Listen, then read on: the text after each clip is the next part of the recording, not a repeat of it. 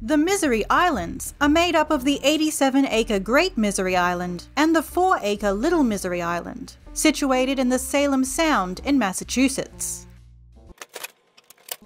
In 1629, a shipbuilder named Robert Moulton went to the islands to cut wood.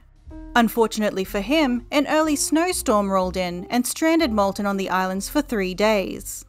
He described his ordeal as 3 days of misery, and for a long time the islands were called Moulton's Misery, later being shortened to just the Misery Islands.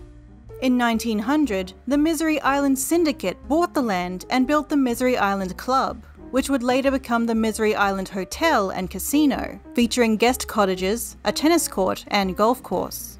Tournaments and regattas attracted Boston and North Shore socialites, but the hotel fell on hard times only a year after opening and closed due to bankruptcy. Later, the landowners sold off 25 lots to private parties, who built summer cottages on them. However, in 1926, a devastating brush fire destroyed many of the summer cottages and also the hotel and casino. The fire was blamed on the surrounding brush, but many of the residents believed it may have been set by visitors from the mainland, because the fire happened during the off-season, when owners were not there and cottages were empty. Today, little remains but a few pillars. This was not the only unfortunate event to happen on Misery Island. In 1904, a steamship wrecked on the island's rocky shore after becoming lost in a fog.